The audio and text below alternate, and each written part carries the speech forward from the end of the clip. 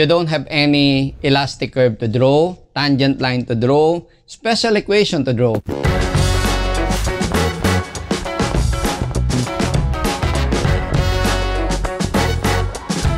With the entry of COVID, all schools and review centers were forced to stop their physical operation. All shifted to online. Different centers use different advertising tricks and gimmicks that cause more confusion in the minds of reviewees and students rather than help them. But in order to give you clear idea on what you will actually experience in our online review, we created this channel so that you will see, know, and experience firsthand how we do it online. But before we begin our discussion today, please don't forget to visit, like our FB page, Padilla Review Center. The link is found below. Please also subscribe in our YouTube channel. Please don't forget to click the notification bell. Choose all so that you will always be updated and notified regarding all our posts. Also, please don't hesitate, and we will appreciate it if you will like every post that we will make. This is for all of you who are reviewing and students of math, science, and engineering, most especially civil engineering. So if you have problems or questions or topics that you want us to discuss, just send it to us through our contact numbers below. So let's begin.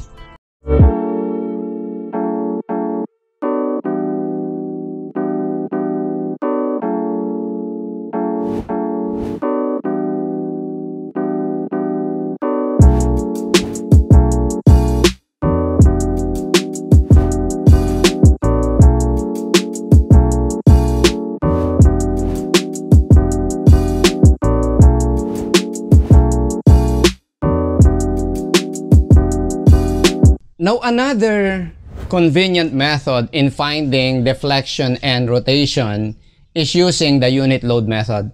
You don't have any elastic curve to draw, tangent line to draw, special equation to draw. Just one equation both for rotation and deflection. It is the delta y, that is vertical deflection, and delta x, that is horizontal deflection, or theta, is equal to the summation of integral of mm dx over ei. M is the moment equation due to the actual load. Small m is the moment equation due to the unit load. Okay? So, delta y is the result of the formula if the unit load is vertical load. Unit load meaning the magnitude is 1. If the unit load is horizontal, then the result is delta x. If the unit load is a 1 unit moment, then the result is theta. Let us solve this problem using unit load method. Let us find here yc and yb. Okay? Now, if we want the deflection at point C, then our unit load must be a unit vertical load applied at point C.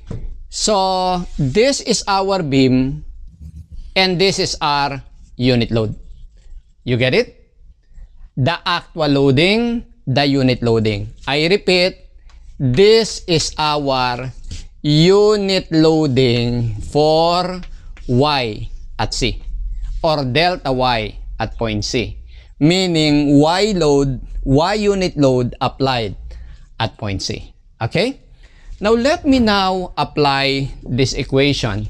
Okay? So, the moment equation due to the actual load, I will use C as the origin, meaning this is x is 0. From here to here, x is measured from the left, C, going to this. This is A. So, this is x at A is going to be equal to 4 meters. So, this is my origin. Okay? So, for the actual beam, I just have one segment because there is only one change of load, that is 30. So, that is from C to A. So, let me plot it. This is segment C to A. Its initial point is XA, X initial, that is X at C is equal to 0, and our x final, that is x final, is x at A, which is 4. Okay? Now, the moment equation is going to be, what is your moment equation? That would be minus 30 times x. Any section will represent from C to A. So this is your x. So your moment equation there is minus 30 times x. Due to the uniform load, it would be minus 10 times x squared over 2. Now, due to the unit moment or unit load, the moment equation here is going to be, this is x minus 1 times x, or simply minus x, right? So we now integrate, we get the integral of dx over ai, ai being 10 to the 6, with limits from x initial to x final.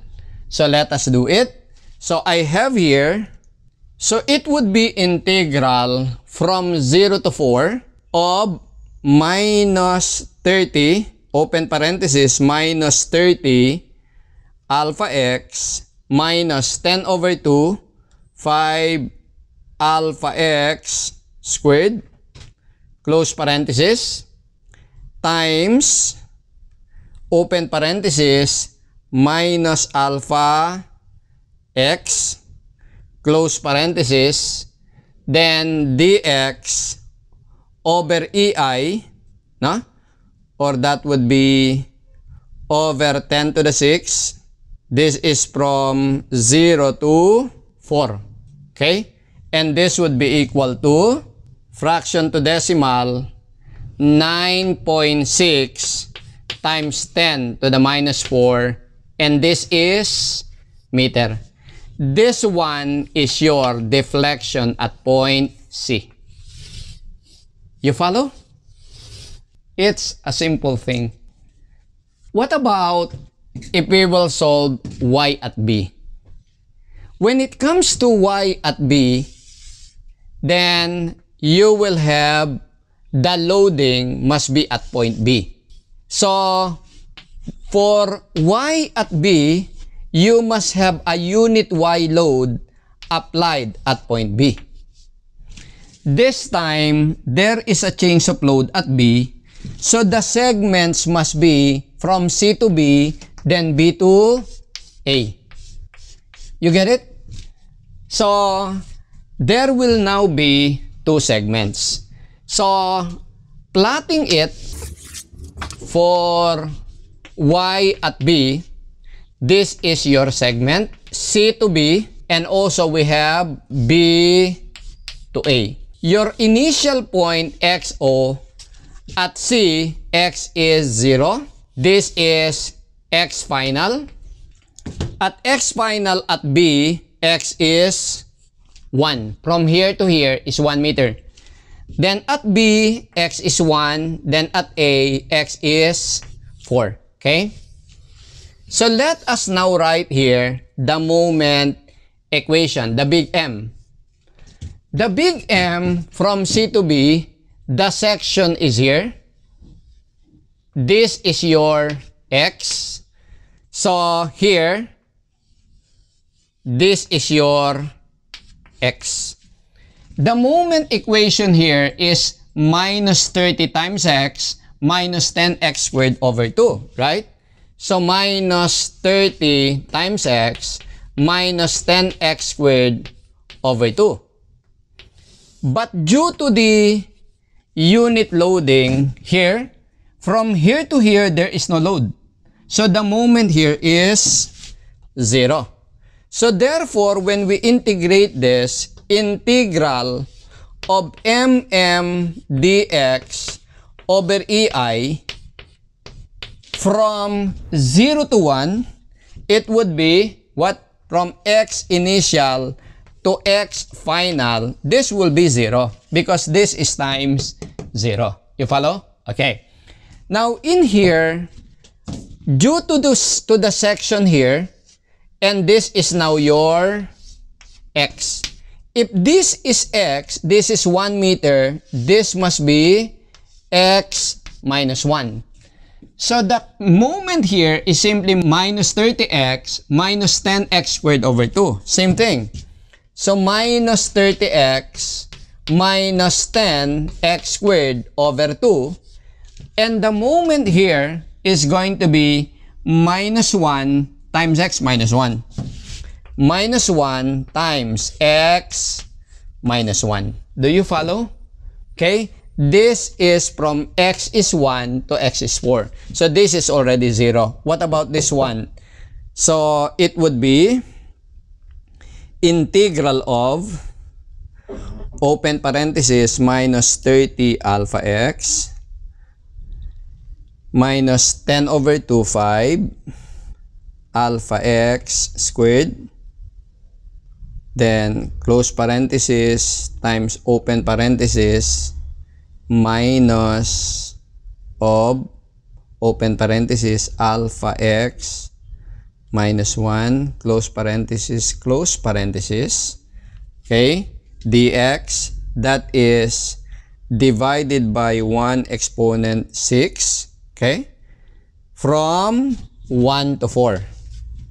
1 to 4 equals. So this is going to be 6.1875 times 10 to the minus 4, and this is meter. So you add them, the sum of integrals, summation of integral of dx over ei, this one is going to be ry at b. The result is y at b because our unit load is a unit y load applied at point B. And we have here positive 6.1875 times 10 to the minus 4 meter. The positive sign is an indicator that our deflection at B is downward. So if it is positive, meaning it is in the same direction as the applied unit load. So as you can see, unit load method will be easy, simple, because there is no elastic curve to be drawn. There is no complicated geometry to be used. Only integration. You follow? Okay.